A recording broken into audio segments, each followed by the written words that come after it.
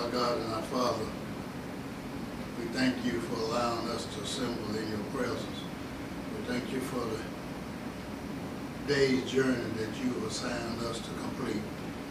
And thank you, Lord, for the word that you've given us to spread out to this your children.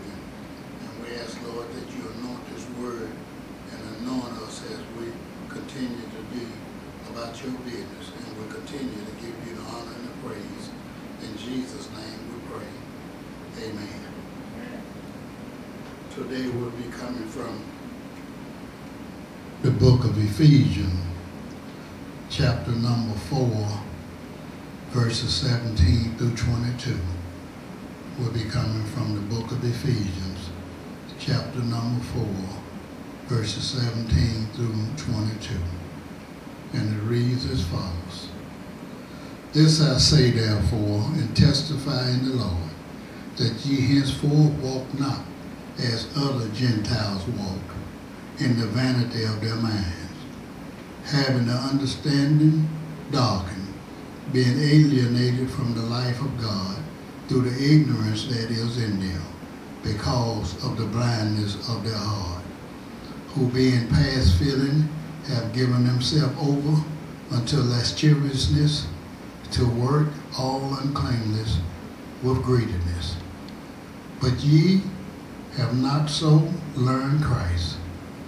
If so, be that ye have heard him and have been taught by him, as the truth is in Jesus, that ye put off concerning the former conversation the old man, which is corrupt according to the deceitful lust. We're going to stop right there. Just for a few minutes, we're going to talk on change your ways and follow the Lord. Amen. Change your ways and follow the Lord. Here we see where Paul is talking to the church at Ephesus.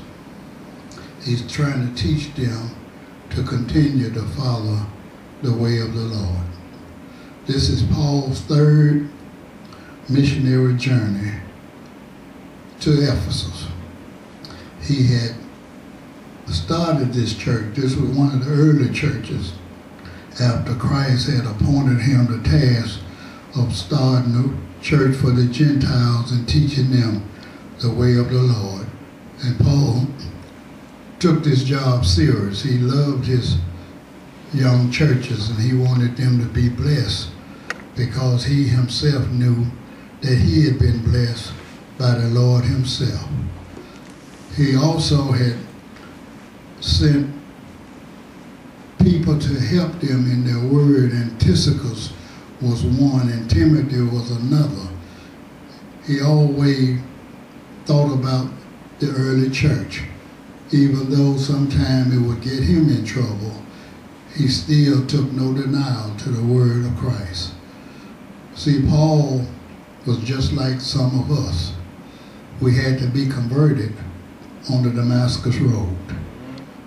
All of us at one time have transgressed and fallen from the word of God.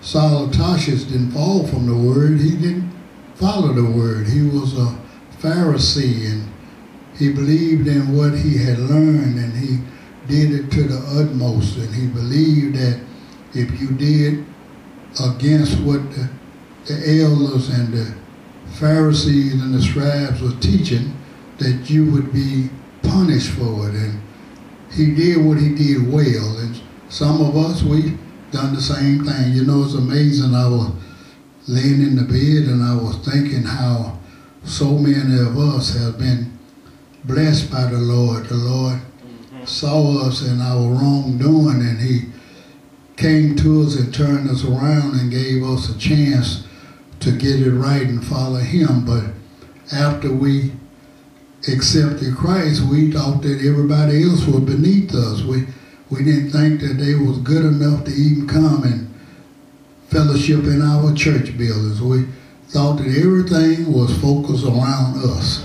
And I thank God that he has no respect of person, because Saul was letting the churches know that, first of all, you knew who I was. You knew I was Saul of Tarsus back before I met up with the Lord on the Damascus Road. And he told me what to do, how to do, when to do, and what not to do. And he taught me, and he sent me where I needed to go in order to be taught, in order to lead his people.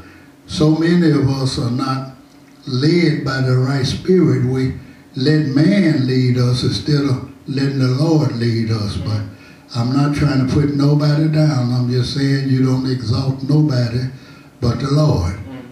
My Bible tells me that we all have sinned and come short of the glory of God, and don't put nobody where Jesus Christ belongs. And I thank the Lord that some of us have focused in on what we need. And Paul was trying to let the church know, first of all, you've come a long way. I know that you're a metropolis city. I know that you have a lot, but one thing you didn't have that you have now, you didn't have Christ Jesus on your side. And when you accepted him as your leader and your Savior, we knew that things were going to come upon you to try to pull you down. And this is what the world is full of, rejection and mistreatment and hatred. The world we live in now. We can't wake up not one day without hearing about somebody that has transgressed against somebody else. But I tell people, the Bible said the wages of sin is death, but the gift of God is eternal life. Thank him for what you have, and don't begrudge somebody else for what they have, because if they have it, God has enough to give it to you also. And some things I found out we don't need anyway. It might pull us away from following the Lord. So here it said, this I say therefore, and testify in the Lord, that ye henceforth walk not as other Gentiles walk in the vanity of their minds. So many people are walking with so many ungodly things in their minds, and they figure out and try to go against people and try to figure out how to take what don't belong to them. We as Christians can't do that. It's having the understanding darkened, being alienated from the life of God through the ignorance that is in them because of the blindness of their heart. A whole lot of hard-hearted people are going to find out that that wasn't the right way. I know I haven't loved like I'm supposed to all the time, and I might not love the way I'm supposed to now, but I do have the spirit of love in my heart.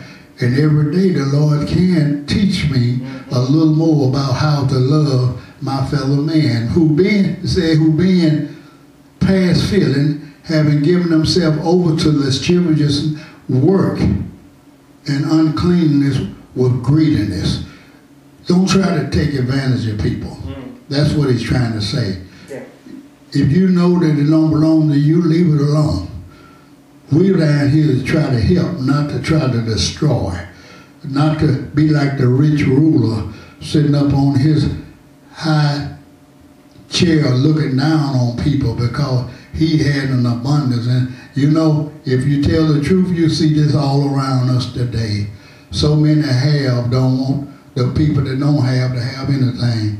Brothers and sisters, even I'm looking at the television where they're trying to stop the Medicare, where the people with pre-needs and all this help that they're giving people that don't have, they're trying to take it away from the people, and a whole lot of people are going to die behind this. But you know, death is in the hands of the Lord.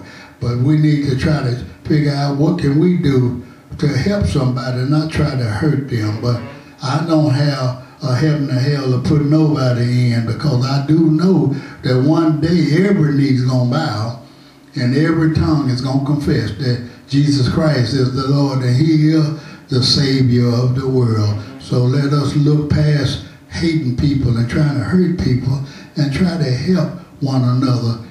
Nashville, Tennessee, it's got a lot of people in Nashville, a lot of people that love, and got a lot of people that don't love, people that hate. Everybody that you look at don't know how to follow the Lord. That's right. That's why we have to try to teach them. We don't put nobody down, because Saul of Tarsus said, let me tell y'all something. At one time, I know I was a sinner. I know that I transgressed. I know that I did wrong things in the sight of the Lord. But see, let me tell you, when the Holy Spirit come upon you, when you grieve the Holy Spirit, you're going to pay for it. Let me tell you something. You can't get around doing what the Lord tells you. If he told you to do it once, he's not going to change his mind. We are the ones that change our minds. And I thank the Lord that he give us a new spirit. It said, be ye renewed in the spirit of your mind. We got to change our walk, change our talk, change the way we treat people, and do what the Lord tells us, because he said, I'm the God of love. Mm-hmm. And if I love you, you should love one another. He said, you're going to have to put on the new man and take off the old man. If you're created in righteousness, you got to be true in holiness. In other words, I told you last week, he said, if they strike you on the right cheek, turn the left also.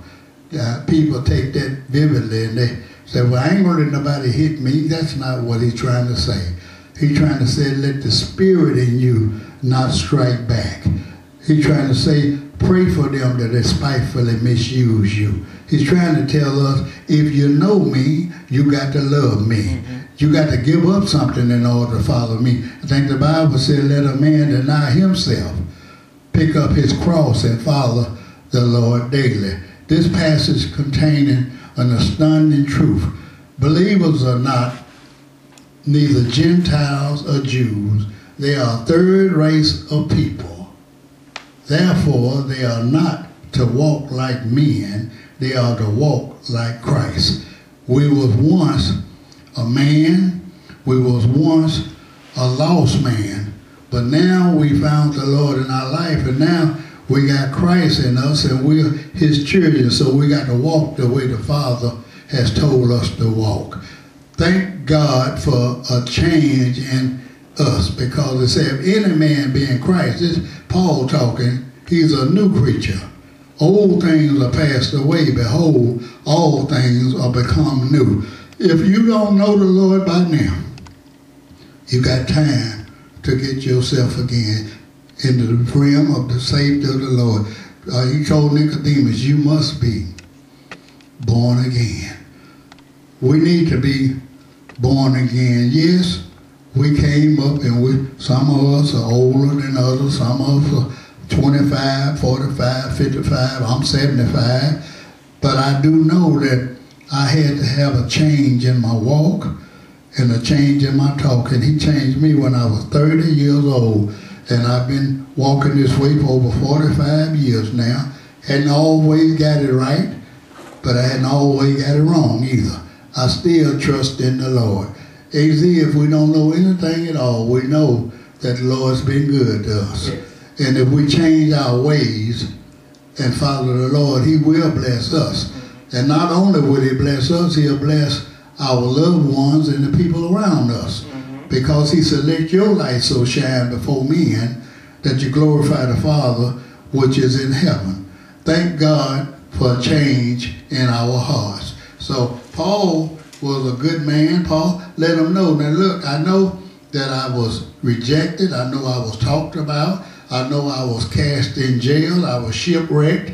I had all of these things against me because darkness was coming up on me. But I never gave in and I never gave up. I still trusted in the Lord. I thank the Lord that he cares for us and he think about us even when we don't think about ourselves and one another. He loves us so much. He told me to let you know, let your mind be also in you that is in Christ Jesus. Don't grieve the Holy Spirit. Trust the Holy Spirit. Do the right thing. Make him smile. Don't make him cry. Because brothers and sisters, when the world beats you down, you got to say, I'm oppressed towards the prize of a high calling, which is in Christ Jesus. I know I can walk out of this church right now and go down on the boulevard and I find something that will change my mind if I allow Satan to take charge of my life and my mind. But I ain't going to let Satan have no control over me, because I told somebody the other day, the absence of the Lord in your life means that Satan is coming in to try to rule over you. See, I don't project that I'm perfect, but the idle mind is the devil's workshop. I don't try to think about bad things. I got enough that I got to answer for without going around trying to project bad things in my life or in nobody else's life. We need to pray. And a lot of times we don't have what the people need to give them, but we can point them to the right source, and that source is Jesus. Tell them that the Lord will make a way somehow. I remember a man I loved, he's passed and gone now. He used to sing a song, "Sit down, servant, sit down and rest a little while." One day we're going to all rest in the presence of the Lord, but we're going to have to go through some things in order to get where we need to go. I think Paul said in Ephesians 6, "Finally, my brethren, put on the whole armor of God, that you may be able to stand in the evil day." Sometimes, brothers and sisters, we got to realize that sin is all around us. It's to put on the whole armor, that you may be able to stand against the wiles of the devil. For we wrestle not against flesh and blood, but against principalities, against powers, against the rulers of the darkness of this world, against spiritual wickedness in high places. Wherefore, take unto you the whole armor of God, that you may be able to stand in the evil day, and having done all to stand, stand therefore, having your loins girt about with truth, and having on the breastplate of righteousness, and your feet shod with the preparation of the gospel of peace. Above all, taking the shield of faith, wherewith ye should be able to quench all the fiery darts of the wicked, and to take on the helmet of salvation and the sword of the Spirit, which is the word of God. You're going to have to take all of God. You can't just take part of him and lay part of him down. I know some of us have said that I'm going to have to lay the Lord down right now, and I'll pick him up after a while, but after a while don't belong to you, and you don't have a right to lay him down. Once the Lord come in your life, you don't have a right to lay him down at any time, because, see, time don't belong to none of us. And if we thank God for what he's done, just look around you.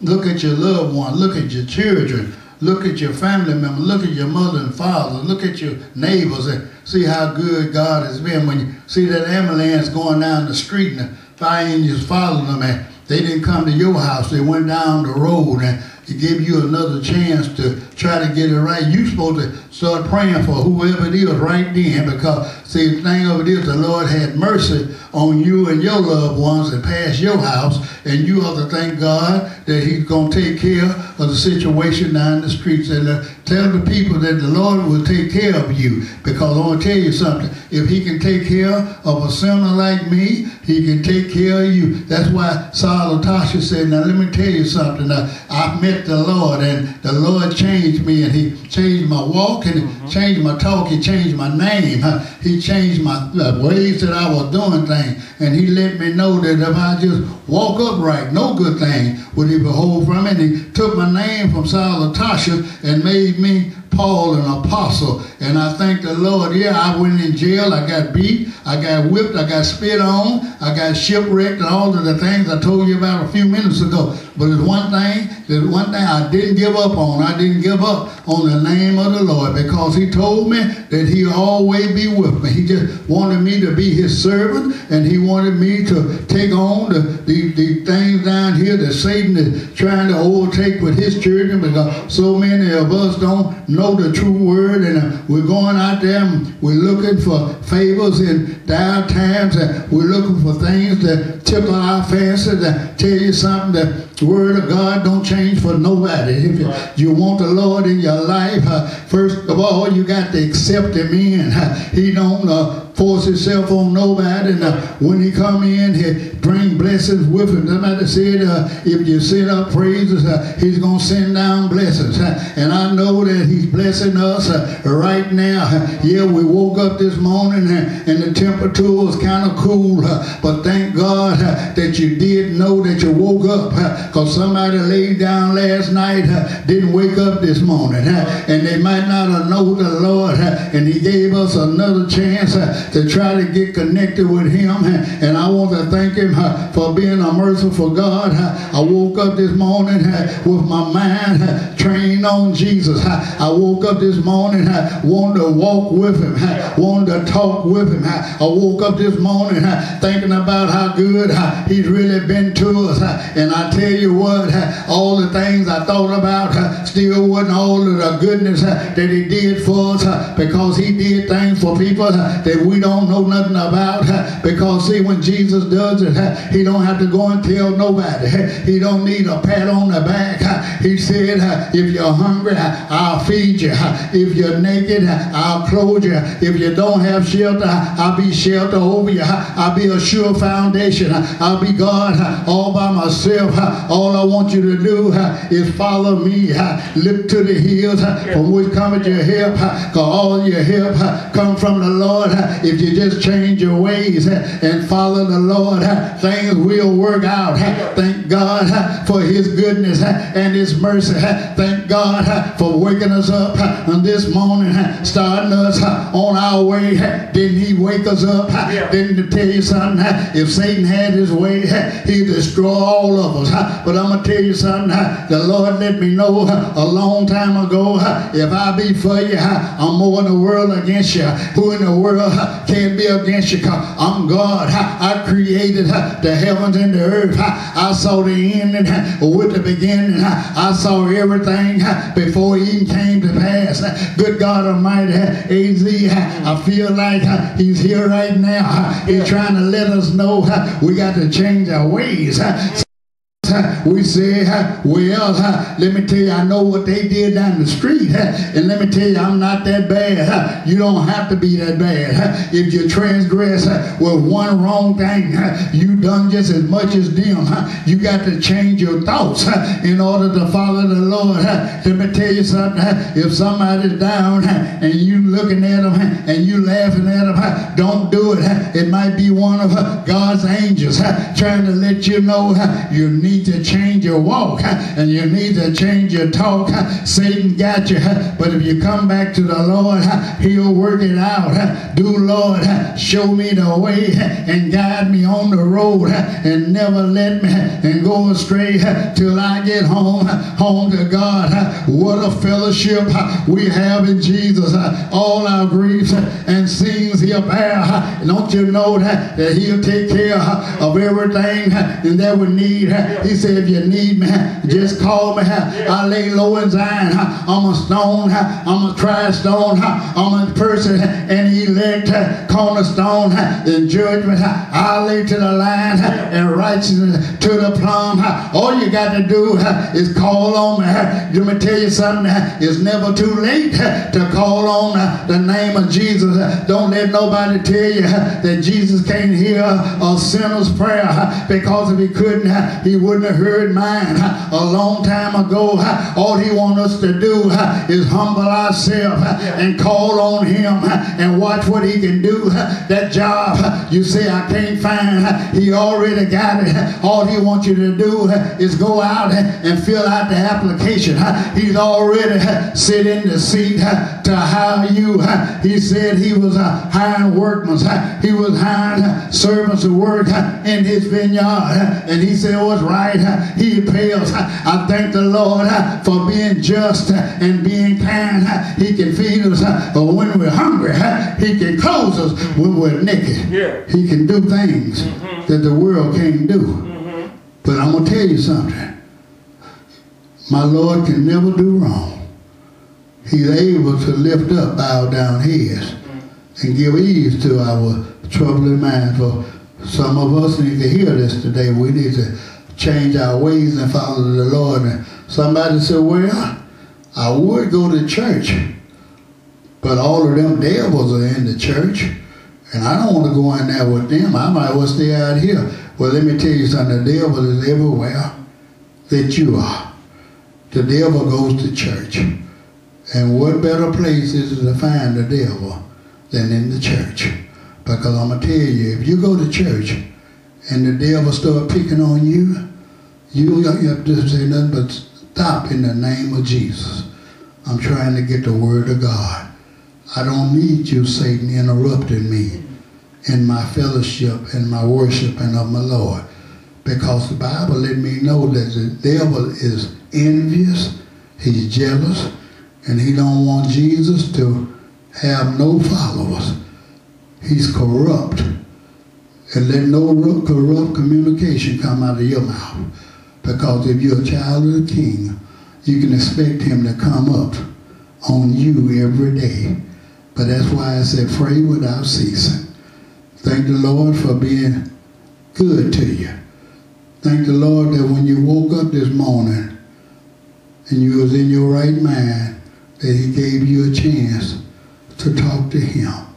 Because I promise you, all of us have got something that we need to ask forgiveness for. And if you don't, I do. And I ask the Lord to change my walk and change my talk. Make me the servant that you'd have me to be. He's been good to us. And I thank the Lord for blessing us and bringing us this far by faith. Without the faith of the Lord, where would we be? Without the help of the Lord, we couldn't do nothing. Without him taking care of this old world down here, we will be in a bad way. We're looking at things now as it has never happened. But there's nothing happened today that had never happened before. He took care of his children back when Paul was walking around AD 53, after the death of Jesus. And he's taking care of things in the year 2020. 2020 has been a hard year, but we know that God has a plan, and everything happens for a reason. I believe he's just trying to tell this world, get right, church, and let's go home. But you ain't go nowhere until your time comes. We don't need to give up. Pray for that person to say, I don't know the Lord. I want to learn of him and I want to follow him. If he can be good to you like that, will he be good to me too? Yes, he will. Because he has no respect to person. He loves us one and all. All he wants to do is teach us how to love one another. That's why Paul was trying to tell the church at Ephesus, you can't be the way that those other Gentiles are. You've accepted Christ, you've been baptized in the Holy Spirit, and once he changed you, don't look back, because he got blessings waiting on you that you don't know anything about. Trust him. Give your life to him. Pick up your cross daily and follow him and watch what he will do for you. I thank God for giving us another chance. And I thank him for meeting us here on this morning and allowing us to worship in spirit and in truth. We pray that somebody will be converted that don't know the Lord and come saying, what must I do to be saved? Accept them. Don't beat them down for the time they wasn't with the Lord. Thank God that they changed their minds and changed their walk and they changed their talk. Our responsibility is to try to go out and make disciples, make servants. The changing part comes with Jesus and the Holy Spirit. We don't have a heaven or hell to put nobody in. But if you want your loved ones to make it home with the Lord, tell them they need need to change their ways and follow the Lord, because the Lord's been too good to us to be unkind. Thank you. God bless you and forever keep you. And a special prayer for all the sick and the shut in, all over the land and the country. And may God be with you and forever keep you. Amen.